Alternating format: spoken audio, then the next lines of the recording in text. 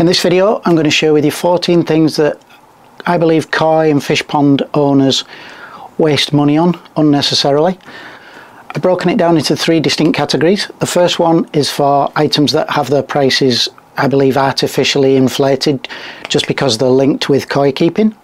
The second is for items that I believe are false economy, so things where if you spend a little bit more money you'll probably save yourself money in the long run. And finally, the third group of things that don't contribute anything positive or bring any benefits at all to us or our koi. And make sure you stick around to the end because I do have a 15th item as well that would literally fit in every one of those 3 categories.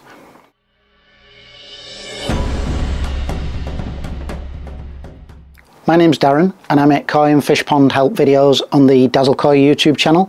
If you haven't already done so, do subscribe to the channel, and also don't forget to hit the notification bell icon so that you don't miss any future updates. So, the first category, category 1, is overpriced items. First up, chemical dechlorinators. These products are extremely overpriced. The majority of them are based on a chemical called sodium thiosulfate. This is a very readily available chemical. Comes in crystal form. You can pick up a bag off eBay, a kilogram bag off eBay for a few pounds. It is safe. You would struggle to overdose with it. You can add it to your pond water directly. You can mix it with water and then add it to the pond. Effectively, the bottles of treatment that you buy are based around sodium thiosulfate already diluted in water. Don't waste your money on branded chemical dechlorinators because essentially that's all they are. It'll remove chlorine. It'll remove chloramine. By doing so, it does free up a tiny amount of ammonia. It is a trace amount. It won't cause you any problems. Your filter system will mop that up comfortably. So yes, number 1, chemical dechlorinators. The alternative for a fraction of the price, sodium thiosulfate crystals. Next up, number 2, we've got blue bowls, inspection bowls, whatever you want to call them. They are essentially a blue plastic bowl. Because the colour is conducive to sort of highlighting a koi's colours, they have become associated with koi keeping. For if you want to treat, if you want to inspect, if you want to photograph your koi. The blue bowls, if you buy from a koi dealer, you can pay easily upwards of £100 for one like this. Have a look around. There are other bowls. Blue is difficult to get hold of, I'll be honest, but they are out there if you have a search. Other colours, more plentiful, they do exactly the same job. Next up, we've got blanket weed treatments. Again, fancy bottles with pictures of koi on, massively elevated prices. Essentially, the majority of these products work by removing the food source for the weed, which is nitrate and phosphate. There are other alternatives at a fraction of the price which will do the same job. Hydrogen peroxide is one such chemical. A litre of hydrogen peroxide in 1,000 gallons of pond water will remove blanket weed. The benefits to this are twofold. Firstly, it is a lot cheaper. It's a fraction of the cost of a bespoke bottled treatment. And secondly, the hydrogen peroxide works by inhibiting the weed's growth and spread. Therefore, it sort of dies in a controlled manner. Whereas a lot of the chemical products out there will absolutely nuke the blanket weed. They'll kill it stone dead. This results in many weeks of blocked filters, the black slime on the sides of the pond which block up your filters again for weeks to come. So rather than a catastrophic wiping out of the weed, hydrogen peroxide is much more gentle and kills it in a much more controlled way. Again, very difficult to overdose, very safe, and a fraction of the price. Number 4, drum screen cleaners. A relatively new thing. A couple of companies have now got on this bandwagon and are producing a little bottle with nice pictures on of liquid for cleaning drum screens. So the story is, if you haven't seen my drum video, there's a lot more detail in that there. Do check that out. I will link to it in the description below as well. Screens on drums, as biofilm builds up on the screens, because the holes are very small, they can become reduced by the biofilm growth. As such, once a month, once every couple of months, the circumstances will dictate how often you need to do it. But if you have a drum, you'll need to just clean the screen of biofilm, and basically you're just killing off the biofilm. And very mild acid is used. and this is now being bottled and sold quite expensive price, quite high price for as a product specifically for that. You don't need that. Citric acid, lemon juice, something of that nature in a squirty bottle, or either brush it on or spray it on, leave it 5 minutes, rinse it off, done. Don't waste your money on purpose-made screen cleaning products that just contain a mild acid. So on to category 2, and category 2 is what I deem products that are false economy. So things where we scrimp and save a little bit of money, where if we'd spent a little bit more in the long run we would be financially better off. And the first one is cheap microscopes. A lot of people ask what's the cheapest microscope they can find, do these children's microscopes work?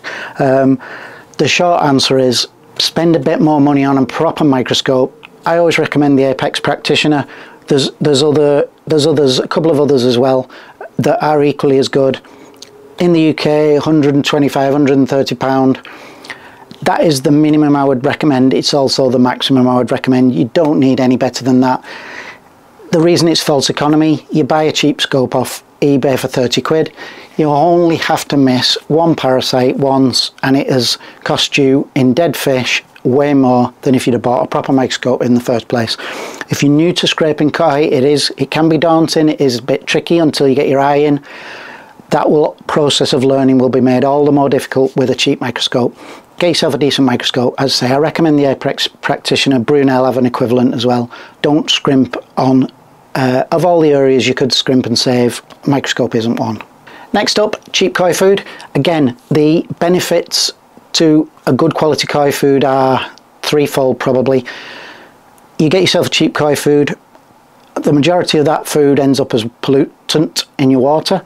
Your filter works harder, your fish become weakened by the dodgy water parameters. You can weaken them such that a parasite can get on top. You can have parasite outbreaks, you can have bacterial infections.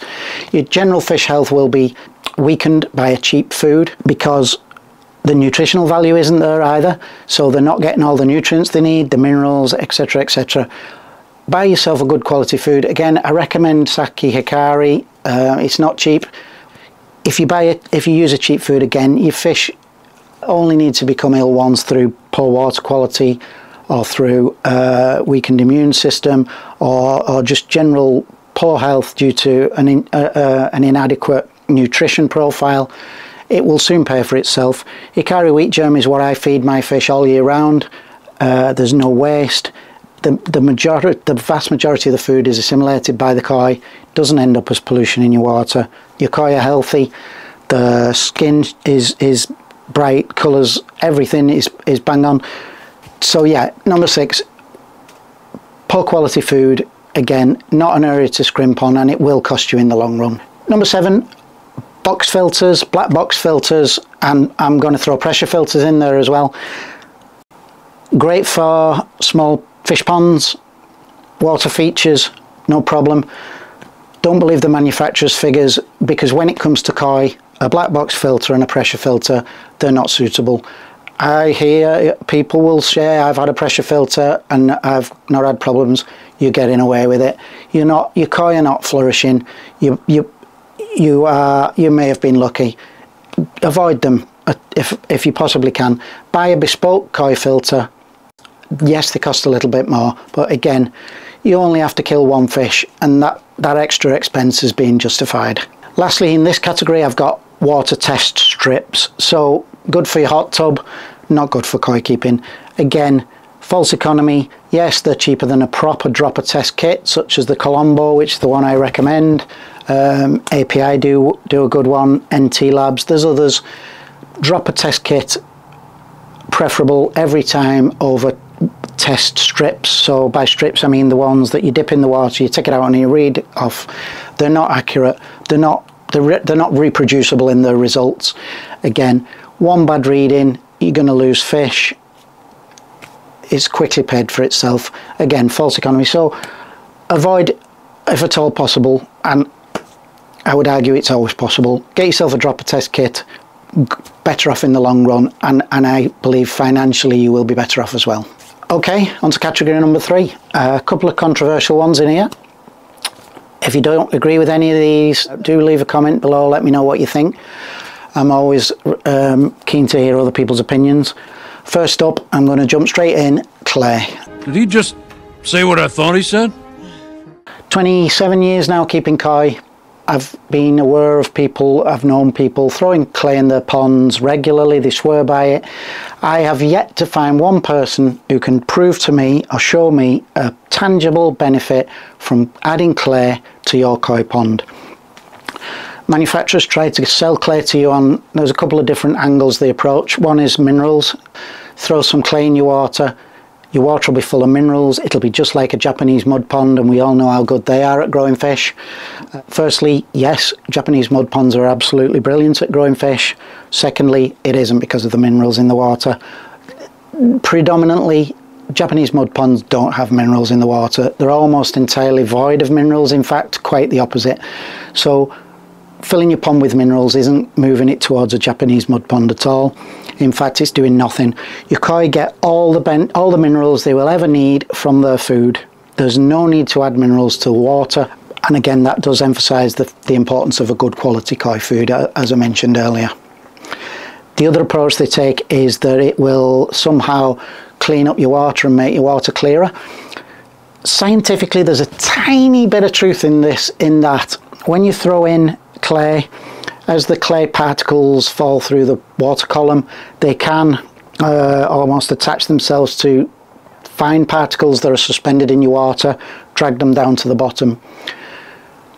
That is, there's some element of science behind that.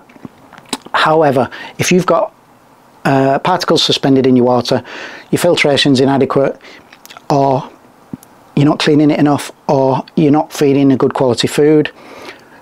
So I would argue, address the source of the fine particles once and for all, rather than throw clay in at quite a big expense, clouds your water up for a period, and it'll drag the fines down for an hour or two, and then they'll be back. Rather than trying to stick a plaster on it, fix the problem. They will also tell you that it'll improve your koi's colour and skin. The anecdotal evidence to this is that when you drag the fines down, your water becomes clearer. Arguably, you may see your fish better. They may appear clearer, brighter, whatever. Again, temporary. It's not a fix. So yeah, give them a miss. They are a lot of money, and they don't bring any positive benefit to you, or your koi, or your pond at all, or your pond system. Next up, koi treats. A personal bugbear of mine is treats for koi. Your koi, we often try to project human emotion onto our koi, onto our dogs, etc. They don't think like us. They don't get a treat. Somehow people think you give them a treat, oh, this is great, a treat, oh, we're all happy now, and they enjoy it, and they don't. If you feed them a good quality koi food, as I mentioned earlier, such as hikari wheat germ, every single time you feed them fish, 10 times a day in summer, they are getting a treat. The only thing specific foods sold as koi treats do is cause a spike in your very small ecosystem, which doesn't need a lot to tip it off. They cause a spike in nutritions, pollutants, whatever it may be that your system and your koi have to cope with. Consistency is absolutely vital. Stick to a good quality koi food, however many times a day your fish will eat it, and that is all the treat your koi will ever need. Don't waste your money on things in bags called treats. Next up, preventative treatments. There's no such thing as a preventative treatment. You can't put something in your pond today that will stop a problem coming tomorrow. If it's not there today, you can't kill it now. A preventative treatment does absolutely nothing. All treatments have a lifespan, an active period when you put them in, usually hours. You put it in, if there's nothing in there for it to kill, within hours it's spent, you've wasted your money. There's no such thing. You can't kill what's not there. Forget preventative treatments. Filtration, cleaning regularly, good adequate filtration, good quality food, lots of oxygen, they're all the prevention you need. Next up, another one, probably a bit controversial, UV sterilizers. A sterilizer can cost 3 times the price of a clarifier. Are they worth the money? In my opinion, not. I'm not saying for a second that they don't work though. A UV sterilizer versus a clarifier. The sterilizer will kill some bacteria.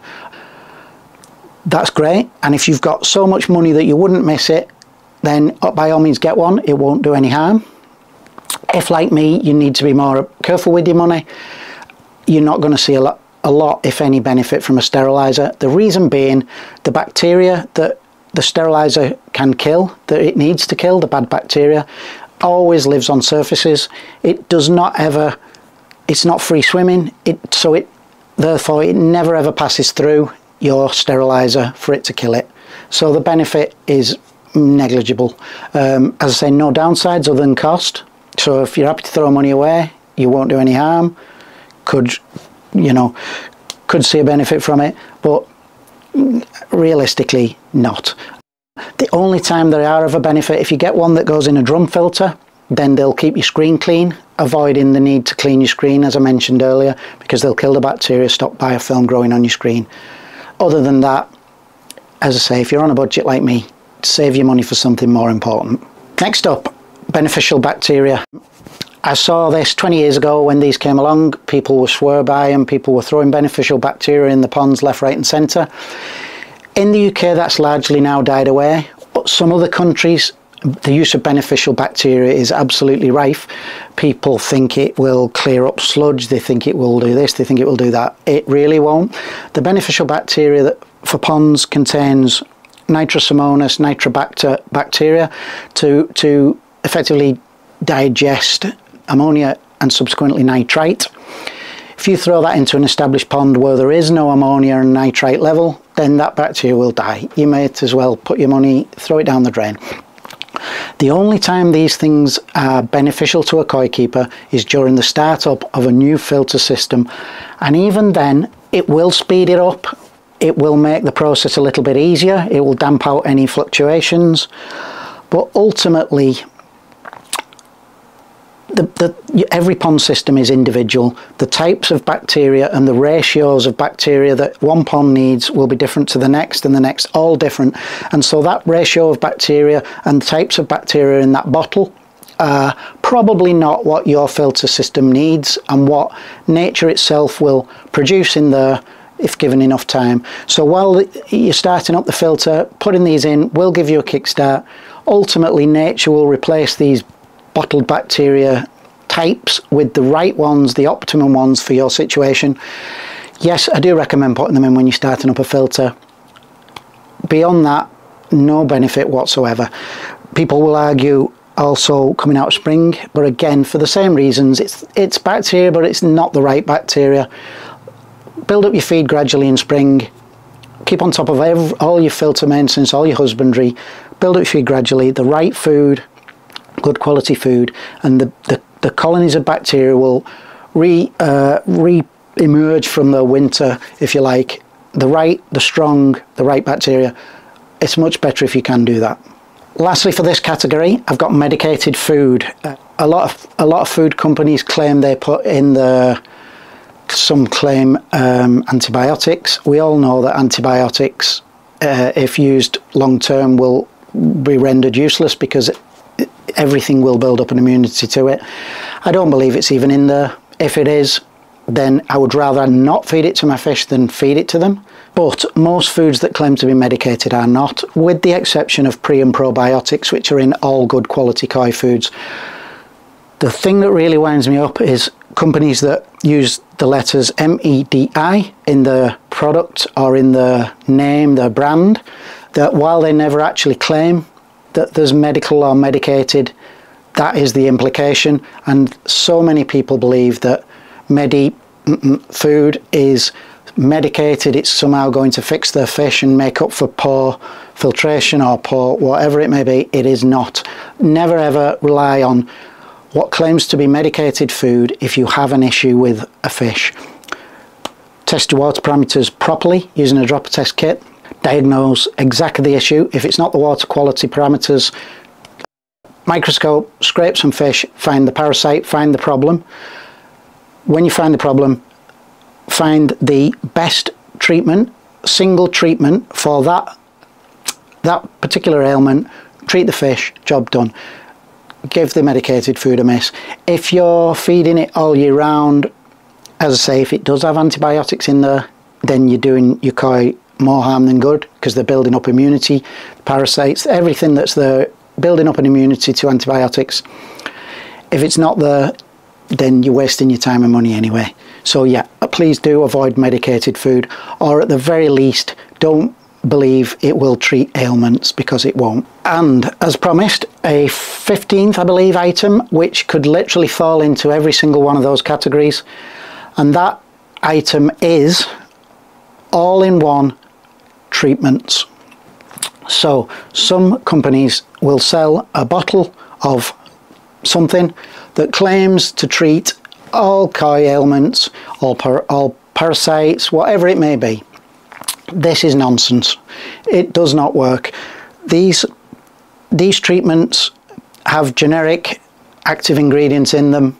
The chances of that actually working on the condition you have are so slim, and by the time you've wasted money on that, you've put it in, you've waited a week, you've put it in again, you've waited another week, you've realised that it's actually not working. We're 2 weeks down the line, we're money down the drain. You could now lose fish, you could have already lost fish, and you're no further on than you were 2 weeks earlier. So, as I said earlier, firstly, forget all-in-one treatments, diagnose the problem. Water parameters first. If they're all perfect, scrape for parasites. If you find a parasite, do some research, quickly find out what is the best treatment, single treatment, specifically for that parasite, and treat with it according to the manufacturer's instructions. Do not be fooled, or don't buy into this thing, all-in-one treatments. They don't work. Hope that was useful. Please do check out my other videos. Do check out the website. It's starting to get populated now. I've got articles on there, courses coming soon, shop coming soon. Exciting news to bring you about the things I'm going to be selling in the shop. So going to be some filtration and some other options in there. Check it out. Thank you for watching. Take care of yourself, and I'll see you in the next one.